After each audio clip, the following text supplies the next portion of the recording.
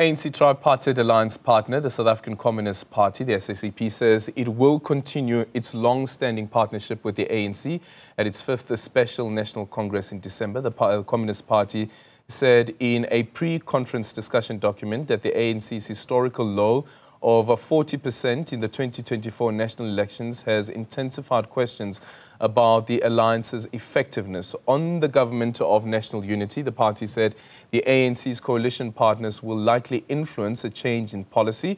For more on this, we are now joined by the SACP's Deputy General Secretary, Madala Masuku. Madala, very good morning to you. Thank you so much for making time for us this morning. This conference also taking place under very different circumstances, in that the ANC doesn't have that overwhelming majority anymore. Good morning, Audrey, and we miss you on the radio. Good morning to the listeners. Yes, indeed, the conditions are quite different in South Africa, and they've been happening and changing over time. But we're not surprised about it, because it is something that when we came together with the work with the ANC all along, we knew that these will be the development that we'll be expecting them to do. Remember, 1994 was meant to liberate people and to be able to think and independently and judge things in a transparent environment. And as they judge things in a transparent environment, it allows them to use their wisdom to make choices. Yeah, and here's the thing about it, is that you have the alliance partners, and if we include, for instance, one of the other organizations, just forgot its name now, just quickly slipped my mind. If you can remind me the fourth partner.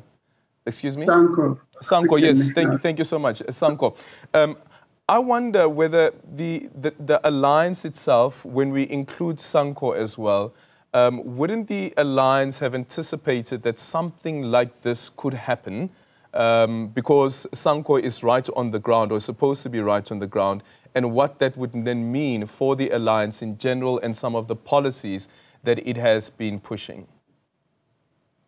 Look, Adrian, our alliance with the ANC and COSATU was not discussed in a boardroom. It was informed by our own as the party, to say, if we say that we want to assist the South Africans to liberate themselves, where are they? Where do we find them? And we said, it's within the ANC that is having all the constituencies under the traditional leaders, intellectuals and churches. So if you want to talk to South Africans and show them and assist them in their liberation, the ANC is the platform. That's why later on we then have us assisting in the formation of trade unions, and then later mass movement, including SANCO. So SANCO is a product of this alliance that we have had with the ANC. So indeed, a reflection on that. Indeed, SANCO will be assisting us to be on the ground. But I think in some discussions that we had after 1994 immediately, we might have dampened the spirit of SANCO. But I'm happy it's coming back, it's becoming more active, and it's on the ground. Yeah. So as part of the conference, what does reviewing the partnership with the ANC look like? The Congress, a Special National Congress, is a mid-term Congress, and it reviews everything that was progress on everything that we've been doing since the last Congress, since the our 50th Congress. So we're reviewing that with an intention of looking at what progress are making, where we can find difficulties, are there new conditions that are arising, and what are the possible new policies that we want to recommend to Congress in the coming Congress, the 16th Congress of the party. So our relationship with different parties, and also relationship with broader community structures and the people, is going to be on the spotlight, because the interest of the Communist Party is about the people. Yeah. In 2017, the party had already resolved to contest state power. Is that something that you're going to put back on the agenda during this particular gathering? No, it is a standing item in the party congresses. The contestation of power. The only difference is which form does it take? Do you form alliances? Are we at a point where we need to can we stand on our own or stand with other people that share the same perspective what one achieved? Hence, in 1994, COSATU and the ANC. One of those things that we're struggling there a bit with the audio there, Madala. Let's just quickly see if we can fix the audio there to the SACP. Madala, they're speaking to us about the upcoming Congress. Let's try again, Madala. So in 2017, once again, the SACP decided that it's going to contest the by-elections in Metsimaholo. Since your reflection at that particular point, how long would it take the SACP to decide definitively that indeed now we will contest state power? No, we are contesting state power, and we continue to contest it. And the way we contest it, it was the form that informed from right from 1928.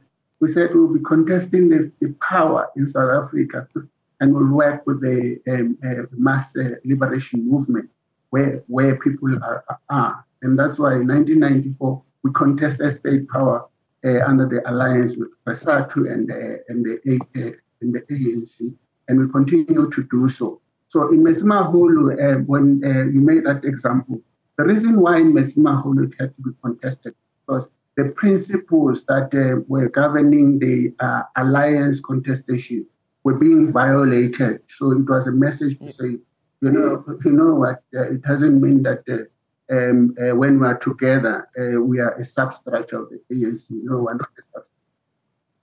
So we have a manifesto of our own that is actually permanent. That's about the socialism and the liberty.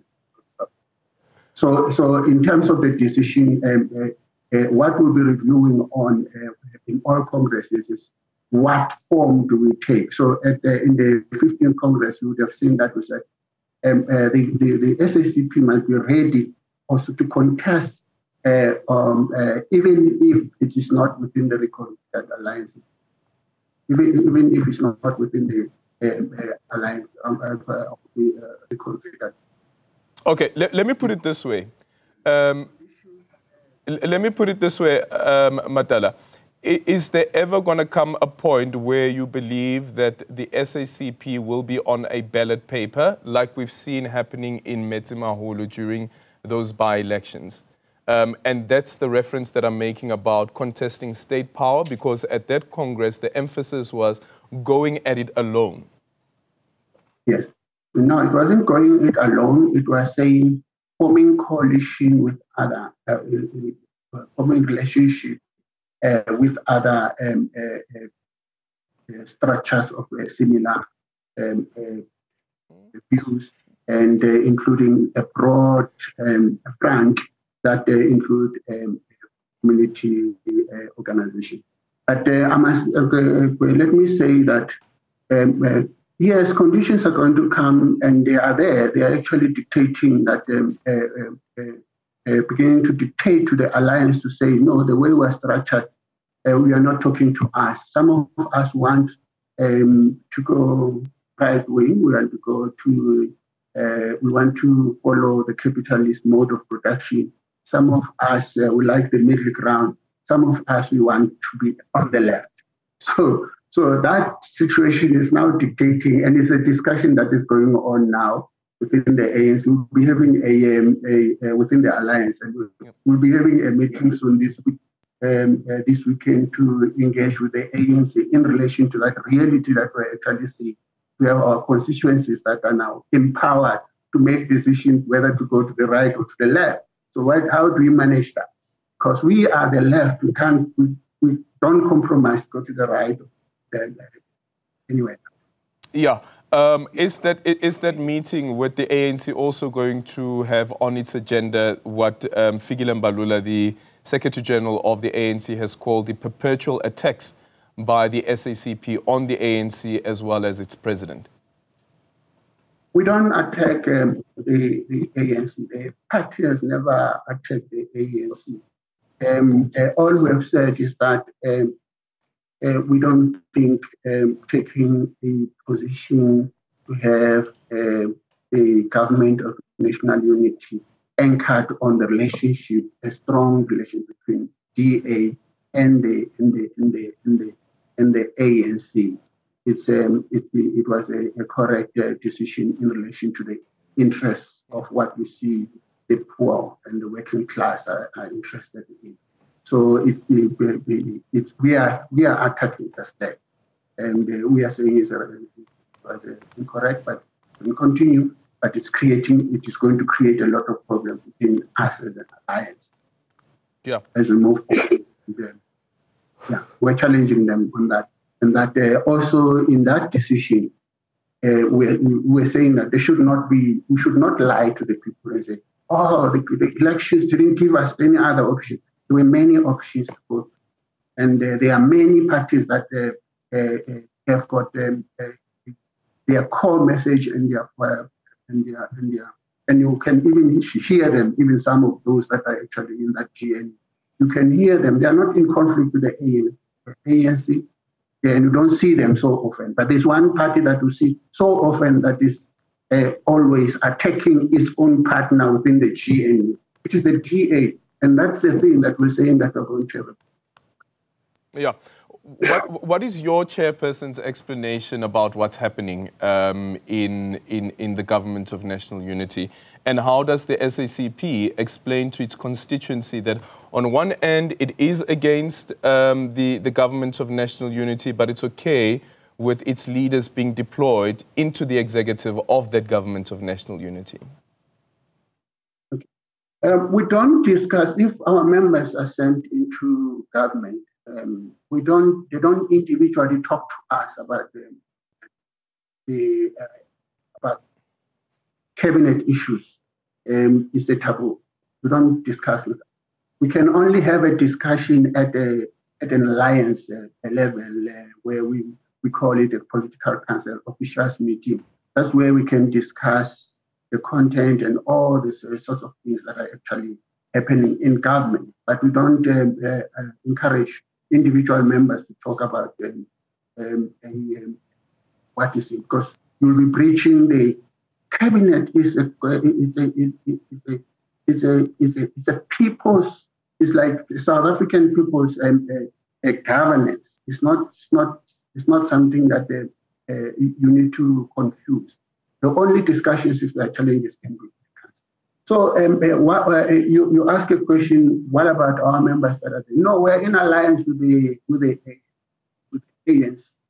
And being in the alliance with the ANC, when we go also into the government, we determine there are people that are coming in, we've got dual membership. So there are people that are coming in and getting recognized by branches of the ANC who participate there, who happen to come, who are communities. Some of them would do even make an input in relation to how they should be coming there, even including the formation of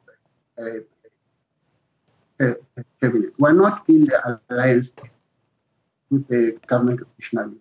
So that's why you hear our conversation within the ANC and ourselves to say, your option is wrong, it is wrong, but it doesn't mean that we're saying, no, we're not going to be part of our members cannot be. No, they are there. They are there because we are in the alliance. They are a team that is coming from the alliance. So we can't pull them out. Yeah, but the Government of National Unity is pushing neoliberal policies, according to your assessment. But thank you so much.